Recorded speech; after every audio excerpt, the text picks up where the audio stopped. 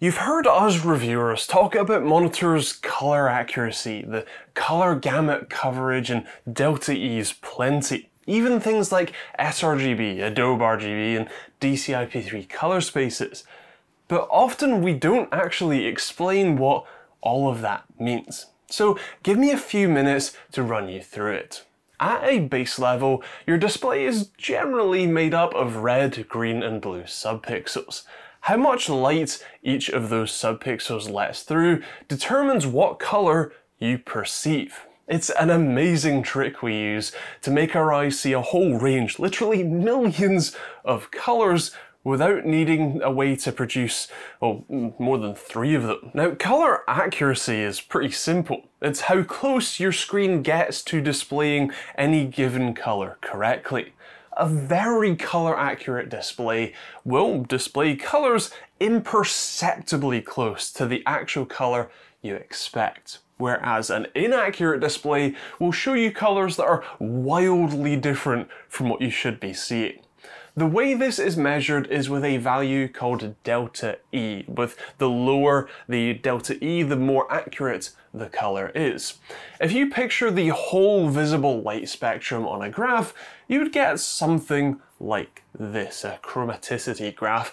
If your monitor tries to display, say, this purple color, but it ends up leaking a bit of green light, so you end up with more like this shade instead, well, that's not a very accurate rendition, and therefore would have a higher DeltaE value. Now, DeltaE is a actually remarkably complicated calculation, and there's actually been multiple versions of the figure. CIE, the International Commission on Illumination, an over century-old organization, first offered DeltaE in 1976 as just the Euclidean distance formula. That had some problems, especially with saturation, and in short, it was revised twice, settling with this monstrosity. DeltaE 2000, which is an absolute mess, but that's how you actually calculate DeltaE these days, so forgive me if I don't give you any actual numbers for my hypothetical examples. Still, the rule of thumb is that a DeltaE of less than 2 is what you're after for an accurate to the eye display. Now, ideally, a panel would just perfectly reproduce all colors, but of course the real world is far from the ideal world. So what about this whole color space talk?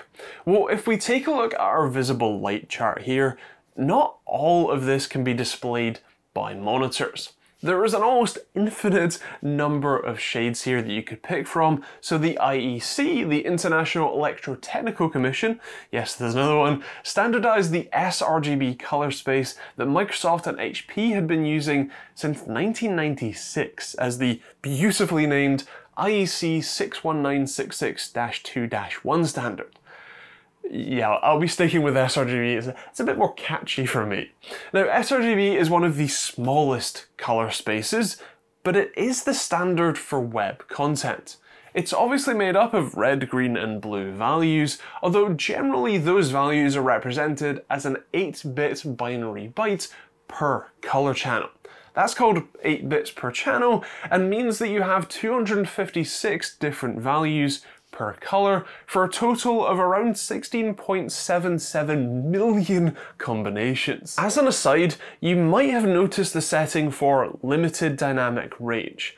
That is when your graphics card will artificially clip the values to RGB 16 on the low end instead of down to RGB 0 or full black, and RGB 235 on the high end, so the lighter shades, instead of 255. For most monitors, you want the full dynamic range setting, but some, especially older TVs, won't display RGB 0 or 255 or that sort of range right, so you need to set it to the limited range setting instead. So what about the other color spaces? Well, the AdobeRGB and DCI P3 spaces are much wider, with AdobeRGB being based on all of the colors that a CMYK printer can output, since, as you'd expect, the sort of people who use Adobe software like Photoshop normally want to print their work, and it would be great if they could see what color their work is going to be before they actually print it. DCI P3 is from DCI, the Digital Cinema Initiative, which is what you hear more about in the video editing space and stretches more into the deeper reds and lighter greens compared to AdobeRGB's focus on exclusively more green. Often, to be able to display more than the 16.77 million colors sRGB usually offers, you need to use more bits per channel. Most color-focused displays offer 10 bits per channel, which means they have over 1 billion color combinations available to them. Quite an upgrade. So then, how do you test for both the accuracy and color gamut coverage? Well, that starts with a way of accurately recording what colors your display is outputting. A device like this, the Datacolor Spider X, which is not sponsored by the way, this is just what I have available, has a 6-axis color sensor inside that acts a bit like a camera to capture how much red, green and blue light is being emitted. Their test software then has the display show various colors to measure both the gamut coverage and, in a separate test, the accuracy too. You might have also heard about color calibration. It's a very useful tool, but it is important to know that unless the profile is stored on the monitor, the scaler itself, like some LG models, it is your graphics card, your PC, that is applying the changes, that calibration to what you see. Basically, a tool like the Spider X records how off your display is with each of the colors and then saves a calibration file to your graphics card. That means when your graphics card goes to draw a new frame, it distorts the true colors to effectively cancel out the inaccuracies of your monitor's panel. Say your monitor constantly shows slightly too much green. Well, your graphics card will tone down any green values to compensate, so what you see is accurate, but it's a bit of a trick to make your monitor display more accurate colors. That also means that calibration only works with the system that you've calibrated it with. So if you use another machine, you hook up, move it to another desk and use it somewhere else, well, you're gonna need to recalibrate it again. And the other thing to mention is that calibrations can often drift over time. Monitors use liquid crystals, which have physical properties like anything else, and so they age, they get slower, they get a little bit stiffer, they don't move quite the same way, they rearrange themselves, so that calibration needs to be redone. The general recommendation is about once a month for the professional work, so keep that in mind. Now, I think for the purposes of this video, I'm gonna leave it there.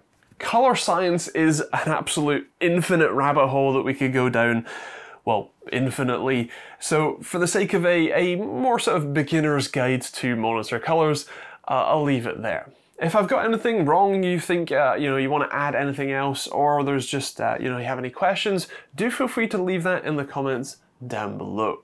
If you want to see more videos like this one, there's plenty of other ones on the end cards, or you can hit the subscribe button and turn on the bell notification icon. If you want to support me in these videos, then hit the YouTube join button, or sign up on Patreon, pick up a hoodie or t-shirt like this one, or a load of other designs that I made myself, or there's also a load of affiliate links that are in the description you can check out as well. That's kind of it. Like I said, if you have any questions or you want to add anything, please do in the comments down below. Thanks for watching. We'll see you on the next video.